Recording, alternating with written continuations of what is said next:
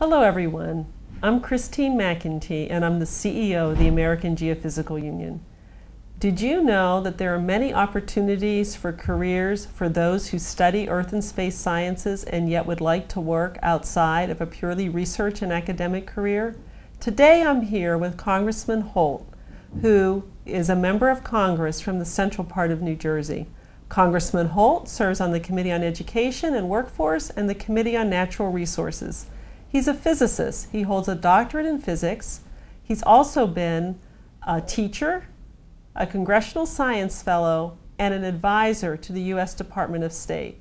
Many students today in the earth and space sciences are really interested in how they can be active and pursue careers in policy and policy making. What advice would you have for these students who are interested in working more closely with policymakers, or for themselves would like to pursue a career in policy or as an elected official? What should a scientist do? Well, going back to the very beginning of education, it should be a liberal arts education.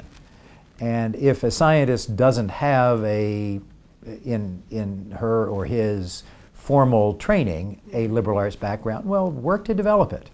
In addition to the science and the engineering, you really need history and philosophy and art and cultural studies. Similarly, I really think that the single most important thing that a scientist can do is develop communication and writing skills. As I say, every American, I think, has some obligation to be involved politically. It's kind of for the sake of our country, but also for each person's own sake and for their own personal development. To be able to argue cogently for the science programs that one cares about, to be able to explain how one's research interests and scientific interests help society. I think it's incumbent on people to be able to communicate those things. Tell us a little bit about what advice you would give or what courses you took to help prepare you to pursue policy making and career avenues outside of a pure scientific endeavor. You know, in my life, in my mind, there never was a disconnect. I saw no incompatibility between science and politics and the other liberal arts. So that, you know, from my youngest memories, I've been interested in how the world works and how people get along. Well, that's science and politics. And I find that science is actually good training for lots of different things. It really is a training in how to think, how to frame questions, particularly how to frame questions so they can be answered empirically and verifiably. I mean, that is science. That's the essence of science. And that's a skill that is useful for a lot more than dealing with, you know, the ionosphere or the subsurface minerals, you know, or any of the other things that AGU members or scientists would deal with. Many students in the earth and space sciences are interested in learning and taking classes outside of the scientific curriculum, and yet it's often difficult to do that because of the demands that are placed on them to take scientific courses or to publish or research purely in science.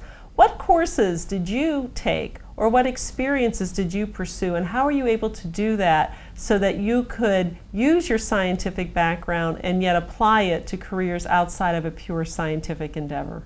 You know, in my own case, I didn't hesitate. I took these other courses.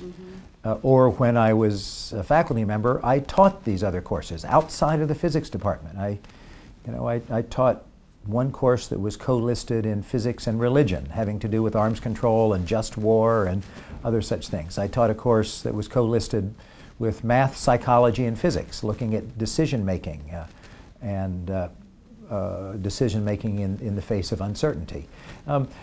I just did those things. Probably at some cost. In other words, it tended to close some avenues. There were some hardcore physicists who thought maybe that was not appropriate use of my time. I mean, in retrospect, I would say it was time well spent. It was great to hear how Representative Holt has used his scientific expertise and balances that with his current career as a policymaker in Washington, D.C.